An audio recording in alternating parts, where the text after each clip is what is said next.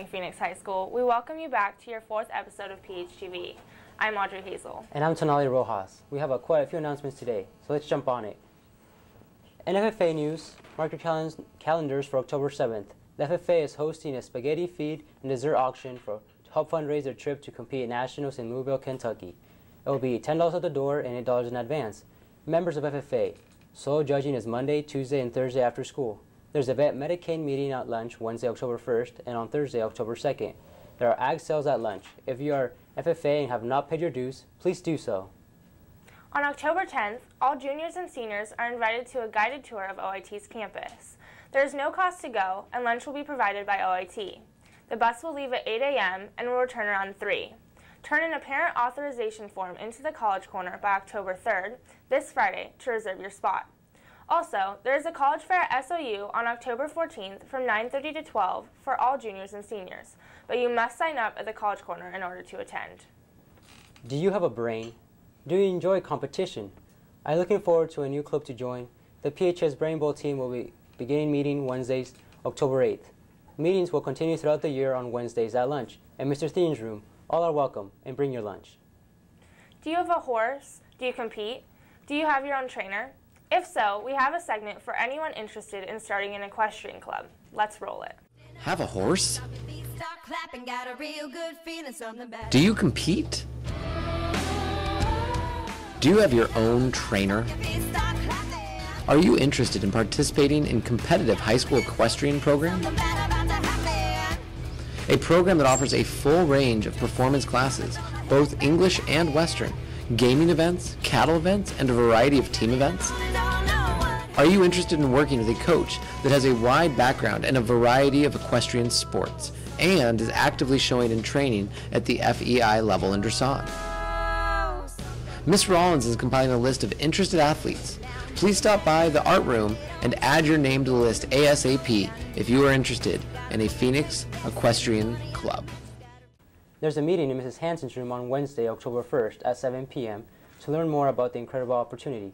Anyone is welcome, and there will be snacks provided. Anyone interested in being part of Phoenix High School Robotics Competition Club is free to join every Tuesday and Wednesday at lunch and after school. This club focuses on all aspects of robotics from construction to programming. Even if you have no background, you are welcome to join us in room N206. See Mr. Rhodes for questions. In thespian news, the cast for A Midsummer Night's Dream is as follows: Bryce Roy, Corina Bryant, Kim Kinney, Jasmine Conchas, Morgan Altman, Chapman Kuykendall, Kylie Burns, Rosa Navarrete, Taylor Roy, Daniel Kelly, Taryn McGuire, Lorenzo Ortiz, Alan Quackenbush, Sophie Stricker, Justice Williams, Willow Taus, Bailey Corey, and Cheyenne Woods. Congrats to all the students, and we look forward to the show. Be sure to check out the school play. La Clinica services will be operating at our school on Thursdays starting around 8:30 a.m. If you need to see La Clinica for medical, physical, or dental reasons, see Mr. Akil at the attendance office to sign up. Did you know progress reports are being sent home today? Are you happy with your grades? If you need extra help, here's a segment about ASAP. Roll it. And now, a message from ASAP, the after-school academics program. All right, time to do grades. How is my class looking? Bailey, A+. Oh, Kat, A+ again. Jennifer, A+. Man, I've got some great students. It looks like everybody is in tip-top shape, except Jason. Oh, Jason. Oh. Jason! Jason, how do you have a D-? Your grades are poopier than my 1-year-old niece's diaper. Because when I can't finish my homework at school, I take it home. And when I take it home, I can't get any help. And when I can't get any help, I have a hard time focusing. When I can't focus, I fall asleep. Really? Well, Jason, why didn't you just say so? Are you not familiar with our after-school academic program known as ASAP? The what? Every Tuesday, Wednesday, and Thursday after school, you can get additional help on homework and assignments in the library from teachers and staff here at Phoenix High School. but I have to take the bus after school. I wouldn't be able to get home. Well, of course you could, silly little Jason. There's a school activity bus that takes students home at 4:30, no matter where you live. Gee whiz, that sounds like a fantastic opportunity. Thank you, Mr. Rhodes. Of course, Jason. Now get back to work. Sounds like ASAP is the perfect option for me. I said get back to work. The ASAP After School Academics program is intended for students to work on homework after school. If your grades are suffering or need a quick boost, feel free to come by the library on Tuesdays through Thursdays to work on homework and get help from any teachers after school. The program ends at 4:25, and an after-school activity bus will take you home at the end of the day.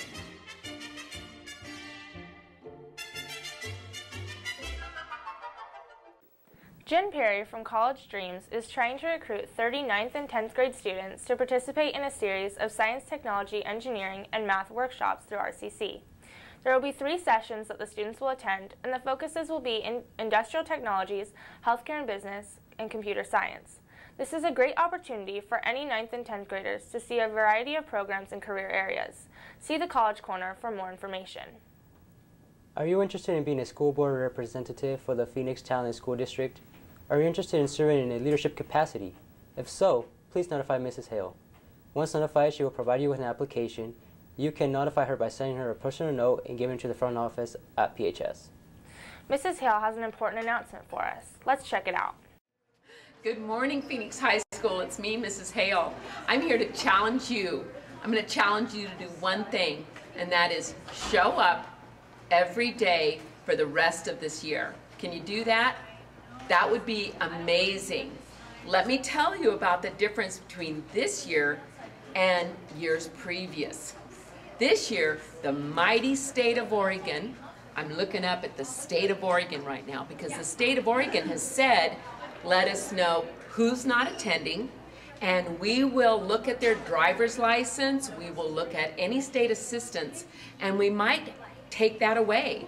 So bottom line is, the state of Oregon wants every single student to have attendance that looks like this. You show up for the whole year 90% of the time. If you show up less than that, they consider you having chronic attendance problems. Wow, guess what? I asked Mr. Akil, how many of our students last Friday didn't show up? He looked, he typed it in, he called me up and he said, Janny, we had 101 students miss 1 or more classes with an unexcused absence. Woo! 101 students missed 1 or more classes last Friday. Okay, I can't see you, you know that. But advisors count right now the number of students who raised their hand when I asked this question. Students, raise your hand if you have a friend who really has an attendance problem. Okay, how many hands are going up? This is my concern. It's going to be June, you come to me and you're crying and you're saying, Mrs. Hale, I can't believe it, you're not going to let me graduate. I go, yeah, you know what? Here's your attendance. And you go, what? I've been to school 12 years. You're not going to let me graduate. You're going to make me go and take the walk of pride with the class behind me? I go, yeah, you're going to have to come back for a 5th year. But that's my reality, and that's the reality of a lot of your friends that you might know. Here's the other problem that I see. Students miss a day, they walk in to see their teacher, and they say, hey, I was gone yesterday. Could you take time out of your busy day? Give me all the work that I missed. Oh, by the way, tell me what happened. Oh yeah, that works for you. What about the teacher? Multiply that times 20 students who missed that day. So we have a little other problem. We owe that teacher more than that. I've got a wonderful program here called Restorative Justice we're doing just this year. The woman's name is Colleen O'Sullivan. I think you met her on a previous Phtv. We're going to be getting together with advisor reps. We're going to talk to kids who have attendance problems. We're going to be doing some different things. And I'm going to now whisper the evil word that no one wants me to say. You ready for this? Close campus. I said it. Oh my gosh. What if Mrs. Hale changes the schedule next year and closes the campus for 2 of our classes? Wow. Or looks at attendance, takes the pulse and say, you know what? You, and you can't leave campus because of you got a little problem called self-control, time management. So the future is here right now. The changes with the state government and state policies are here right now. So my final challenge to you again, show up. Not just for school, but for life. Switch your thinking, switch your attitudes. Take care of yourself. When your friends who are already failing want you to skip with them, tell them that you love them and you care for them, but you care for yourself more. You care for yourself more. Take care of yourself. Take my challenge, accept the challenge, and show up. I care for each and every one of you. I can see into the future. It's bright with promise. It's bright with good things if you just show up. This is Mrs. Hale saying, make it a great day, Phoenix High School. If you are interested in becoming involved in peer mediation, there are training in Mr. Cornett's room at lunch. Everyone is welcome to attend. Also, if you like to play chess or Risk, or would like to learn how our Strategic Board Games Club meets, Wednesdays at lunch in Mrs. Barton's room and 412. Also in Miss Barton's room on Fridays at lunch is the Anime Club. Be sure to check it out. Do you want to help with this year's yearbook? We aren't able to get into the yearbook class. Don't worry, you are in luck. Every Wednesday on Computer Lab A, room in 203, yearbook meetings will take place for students who are interested in working on the yearbook but aren't able to take the class. Feel free to come by this Wednesday and see how you can be a part of this year's yearbook. See Mr. Rhodes or Miss Singleton if you have any questions. There will also be a yearbook art cover contest. The requirements are that students design both a front and back cover that fits within the dimensions of the template. The art can be either digital or hand-drawn. The theme of this year's yearbook is Taking a Shot. This theme encompasses the Hollywood paparazzi concept of stars, spotlights, red carpet, glitz, and glam. The contest will run from today through Friday, October 10th. The winner of the contest will receive a free yearbook. See Mr. Rhodes for the template if you are interested in entering the contest. The Talent Harvest Festival Parade will be taking place at 10 a.m. in the Talent this Saturday, October 4th. Come support the Phoenix Marching Band and Phoenix Town community at the Harvest Festival. On Wednesday, October 15th, Phoenix Talent School District will have an awesome opportunity. The City of Phoenix and Phoenix High School will celebrate the 2014 homecoming with a parade through the city. City officials have agreed to close down streets and devote an evening to supporting this occasion. We will begin on Rose Street in Phoenix and end at Phoenix High School prior to the Powder Puff football game. The PHS leadership would like to extend an invitation to all activities throughout the district to participate. Each club or activity would prepare some kind of entry, such as a float, car, or sign with participants walking behind it to take part in the parade. This is not only a great way for our school district to show our community our school spirit, but also a wonderful advertising opportunity as well. I hope you take advantage and join us. See Breezy Chapman if you or your club or sport is interested in taking part. We now have a segment showing where the new detention room is. Let's check it out. All right, so it was roughly 1472 that in which the first evidence of what somebody might call a video movie was discovered. This movie... Anyway, as I was saying, now this movie, the evidence of it, was more or less kind of seen as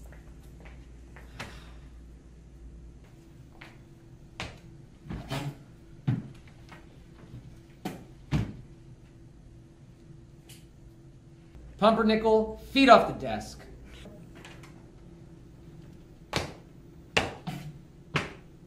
Pumpernickel, off the glasses. All right, Pumpernickel, I'm done. Elkin, now. Fine, but because I want to, not because you tell me to.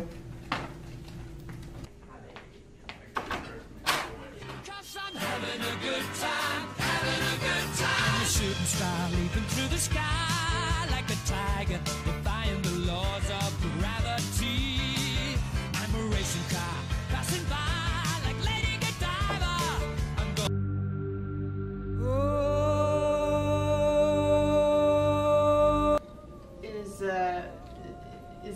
detention room? No, this is the old detention room. The new detention room is in Mrs. Carvalho's old room, which is 107A. Okay, deep breaths.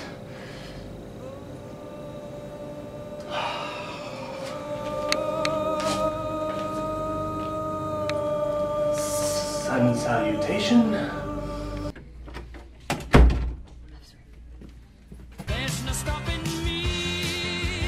I'm burning through the sky. Somebody once told me the world is gonna roll me. I ain't the sharpest tool in the shed. She was looking kind of dumb with her. Remember, if you get detention, go directly to room N107A rather than the old detention room.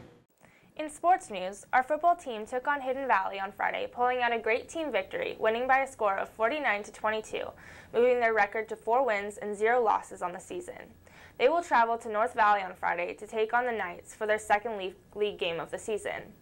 And in cross-country action this weekend, both our boys and girls squads competed at the Nike Pre-Nationals meet in Portland. The girls team finished 8th out of 22 teams, paced by Danielle Yonser and her 4th place finish out of 95 competitors. The boys team finished 19th, led by Randy Mena, who finished 17th overall. Our boys soccer team took on Klamath Union on Monday, defeating them 3-2. We lost in penalties on Thursday to Hidden Valley after being tied 1-1. We will play North Valley at home later today, so come support your Pirate soccer team. Our girls soccer team took on KU at home on Monday, unfortunately falling to them 4-1. They played at home again on Thursday, falling to Hidden Valley 5-1. They play again home against Mazama on Thursday, so come support your Lady Pirates. Our volleyball team had a successful week last week, defeating Mazama on Tuesday night 3-0, and again defeating North Valley on Thursday night 3-1. They play Hidden Valley at home tomorrow. Come out and support the volleyball team. This is the first week of the Healthy High School Challenge. Get a lunch and we can earn points towards winning a cash prize. Help your school earn top prize of $4,000. This week's specials are Pirate Bowl on Monday, barbecue chicken burger on Tuesday, tomato soup with California grilled cheese on Wednesday, Thursday corn dogs with tater tots, and Friday spaghetti meat sauce with Caesar salad. There will be a meatless sauce for vegetarians. It's that time again, Tonalli. Oh yeah, trivia time. Last week we asked, what day is SOU College Vegetation Day? And the winner is...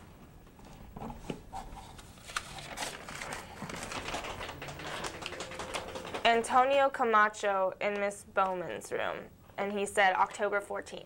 Come collect your prize in Mr. Rhodes' room. Our question this week is, when is the homecoming parade? Write your name, advisor, and answer on a piece of paper and turn it into the folder of Mr. Rhodes' door. As always, it has been your school, your people, and your news.